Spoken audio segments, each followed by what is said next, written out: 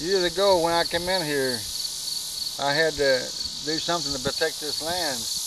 I don't know how the people who lived here didn't see it coming. I was gone for 29 years, and when I got back here, I seen things taking place, the widening of the roads and building over 9 different bridges, you know. For the lack of people, we've lost over 100,000 people from this holland. So I knew something was taking place, so I turned this land into a land trust after I started hearing dynamite and stuff in the distance. And it kept getting closer and closer and closer, you know. And then I could see the dust and I could hear the sound. I could feel the ground shaking beneath my feet like earthquakes in California, for instance. So I had to find a way to lock it up, and by locking it up in a land trust, it's locked up forever. You know, right now, I'm 65 years old. Life spinning by fast, you know. One day I went to bed as a young man, and when I got up I was an old man. That's how fast it went by.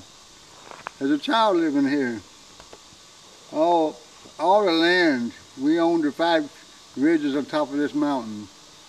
And all the land on these 5 ridges was planted in some kind of vegetation.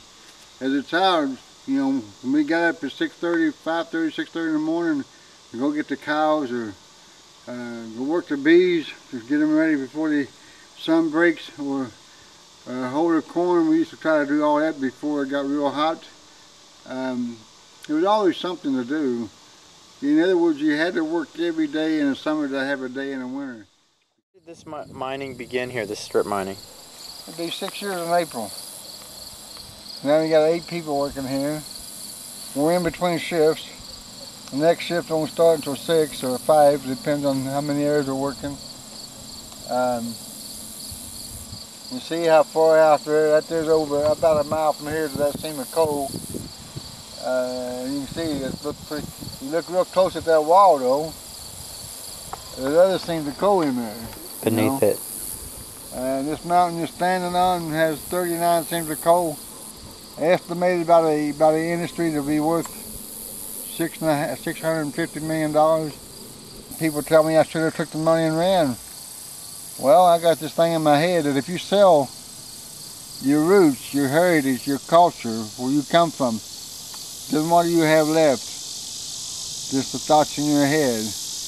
You can't walk on the thoughts in your head. Now, I can come up here on my 50 acres.